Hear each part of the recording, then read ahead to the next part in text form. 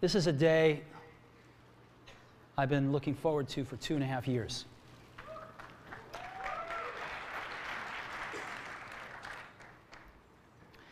Every once in a while, a revolutionary product comes along that changes everything. And Apple has been, well, first of all, one's very fortunate if you get to work on just one of these in your career. Apple's been very fortunate. It's been able to introduce a few of these into the world. In 1984, we introduced the Macintosh. It didn't just change Apple, it changed the whole computer industry.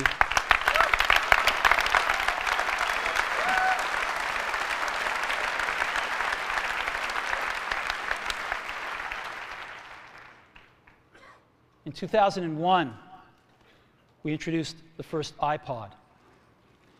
And it didn't just change the way we all listen to music. It changed the entire music industry.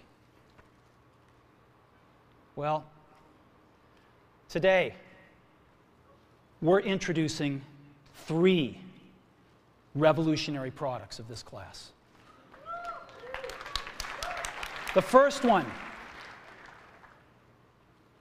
is a widescreen iPod with touch controls.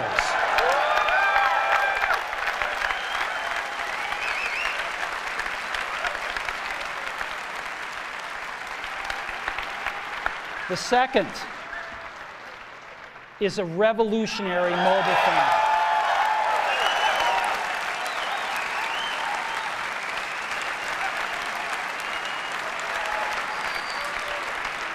And the third is a breakthrough internet communications device. So, 3 things: a widescreen iPod with touch controls, a revolutionary mobile phone, and a breakthrough internet communications device. An iPod, a phone, and an internet communicator. An iPod, a phone. Are you getting it?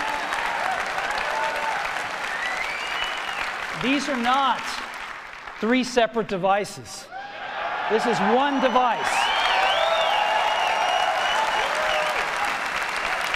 And we are calling it iPhone.